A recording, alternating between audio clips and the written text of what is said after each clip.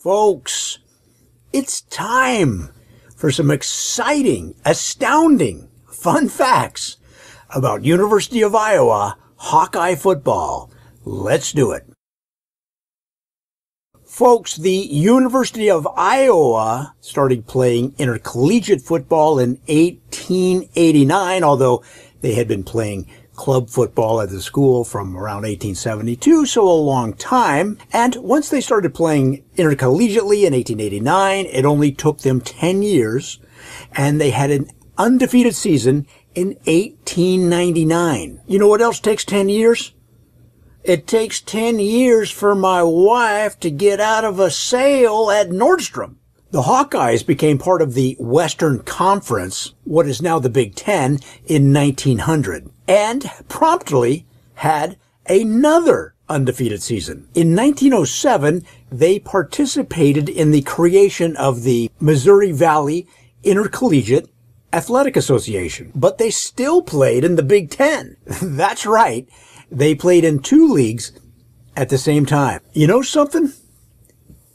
My ex-wife did that to me. Howard Harding Jones coached the Hawkeyes from 1916 to 1923. This guy was a legendary coach. After leaving Iowa, he eventually went to USC in 1925, where he coached them till 1940, helping establish that program as a football powerhouse. Now, when he played at Yale from 1905 to 1907, during which time the Bulldogs lost zero games, and captured 3 national championships when he was there. When he coached at Iowa, his salary was $4,500. If I'm honest with you, our salary is still $4,500 at Iowa.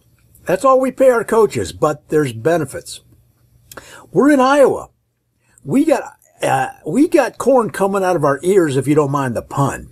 So we give our coaches unlimited bushels of corn. Let me tell you something, they love it. When Hayden Fry coached here in the early 80s, he and his family were going through like 6,000 bushels a year.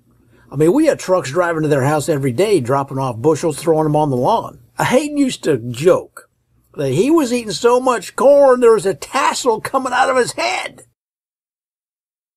Folks, those have been some exciting, astounding, fun facts about University of Iowa Hawkeye football. Listen, don't forget to comment, like, and subscribe.